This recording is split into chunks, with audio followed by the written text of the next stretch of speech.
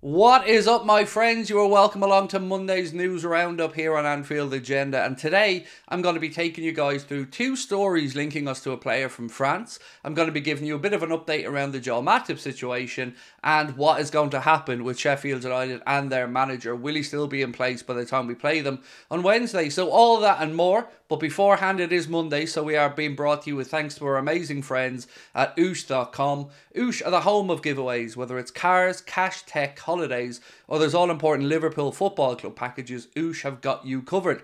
This week they have a belter of a draw. For €18 entry, and that's before your Anfield Agenda discount that I'll mention in a moment, you can get into the draw for 2 tickets in the Carlsberg Hospitality Dugout for Liverpool versus Chelsea, 31st of January 2024. You'll get 2 tickets together seated in the Carlsberg Dugout. You will get 1 night's accommodation at the Ibis Hotel, Liverpool City Centre, and €300 in Ryanair vouchers or the cash alternative if you so wish. All you need to do is scan the QR code on the screen or go over to oosh.com and use our discount code AA10, and that will get you 10% off any of the draws at oosh.com. Right, look, I did say I had lots to get through, so I'm going to keep moving. So the two stories linking us to a player from France. So the news of the player, that's not really going to be a surprise to you. We are being linked once again with a move for Nice's Khephren Thuram. And I wanted to get your thoughts on this because I probably wouldn't have brought it to you if it just came from one newspaper, but it's come from 2 papers in 2 separate countries, and I'm wondering if there's something to this. So let's read out and start off with our friends, our residents over on that certain island, on Bullshit Island, Facahes, who say Liverpool continue to be linked with Khephren Thuram of Nice. They go on to say that Liverpool are looking at the French youngster with great interest, and they also credit a couple of other clubs, Real Madrid and Juventus, in having interest in Khephren Thuram. Now, I totally understand Juventus' interest. They also are looking at Calvin Phillips, I believe, from Manchester City as a possible loan there.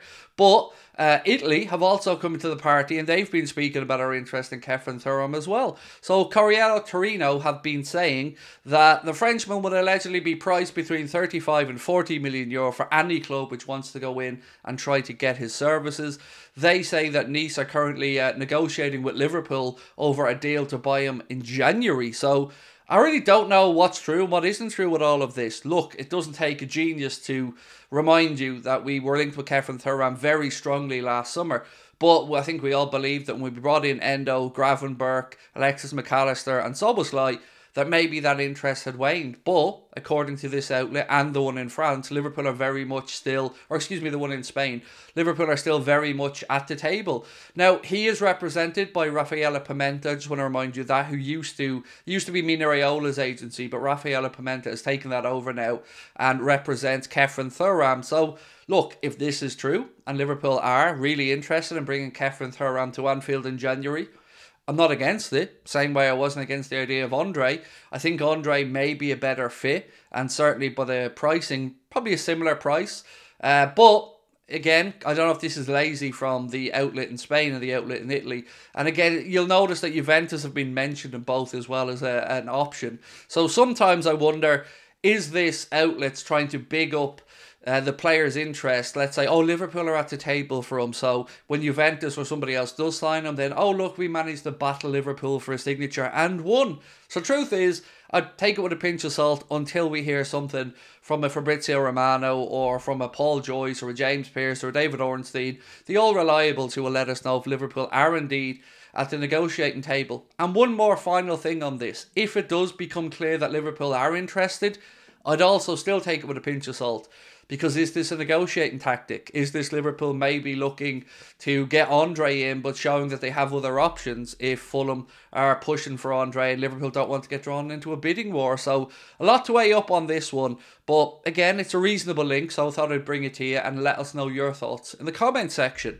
Moving on to a bit of an update around Joel Matip. We don't have an exact time frame yet, but unlike Diogo Jota and Alisson Becker's, this one looks on the outside to be a little bit more serious. So Jurgen Klopp was speaking after the game yesterday, after that remarkable 4-3 victory over Fulham, and he said, we lost Joel today, but we've obviously had no scan yet. After all, you hear and can see that it won't be a short one, said the Liverpool manager. It's his knee, unlucky, but we have to get through this. So we'll have to wait and see. It did look like he was in a lot of discomfort yesterday, Joel Matip, so not surprised that Jurgen feels this might be one to keep him on the sidelines for a little bit longer, which is unfortunate because Joel Matip been in very good form and in the last few weeks seemingly was the preferred partner to Virgil van Dijk. But we do have Ibu, we do have Gerald Konza, and we do of course still have Joe Gomez, so options there for the manager nonetheless. But yeah, I mean, I hope we see Joel Matip again before his contract runs out, because I really hope this isn't long-term enough that will be the end of his Liverpool career, because remember, he's out at the end of the season contractually, so let's wait and see how this one pans out. But Jurgen's not very hopeful by the sounds of it that it's going to be a short turnaround anyway.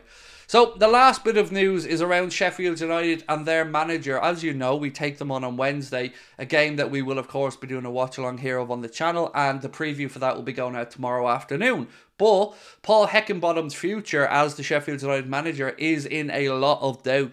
Last night, lots of stories were coming out to suggest that he won't see out the next couple of days, that he will be fired before Liverpool come in, and of course, that's just typical for us, isn't it? We get the club with the new manager bounce just before we play them. So they went to Burnley, got whooped 5-0. Burnley got to feast on the goal scorer in front. But then they're going to sack Paul Heckingbottom by the looks of it. But it's who they could bring in to replace him that makes this story extra interesting. Because to say the new manager is a familiar face would be an understatement, because apparently Chris Wilder is a very, very, very strong contender to take over that role. A role which, of course, he did so well with Sheffield United. Let's wait and see what happens there. Are we going to have the new manager bounce before we play them? Well, look, honestly, even if we do, we should be looking to go to Sheffield United and get the result there without too much of a fuss. I've gone fairly ballsy with my predictions. I have made a couple of changes. That's why I do want you guys to keep an eye out for that preview tomorrow.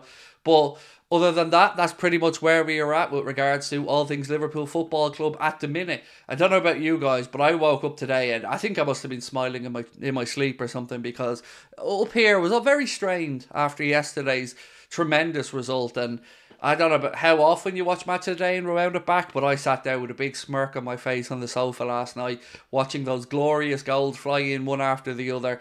And I'm also agreeing with Trent. His goal, I'm not taking that first goal away from him. I know it came off the crossbar, but for me, it was Trent Alexander-Arnold's goal, and he scored a brace yesterday in my eyes. And obviously, we're going to have the conversation tonight at 8:30 on the late night agenda about whether Trent's future should be in midfield or not. So hope you can join us for that one. If you're watching this video before then, hopefully you'll come across. I will be live tonight at 8:30. Look forward to seeing you guys there. Anything you'd like us to cover or any thoughts you have, please let us know in the comment section. Drop a like on the video, but most importantly, please do hit that subscribe button. Closing in on 230k is a big deal for us, so we really appreciate your support. Until then, I will talk to you guys soon. Enjoy yourselves. Talk to you then. Bye-bye.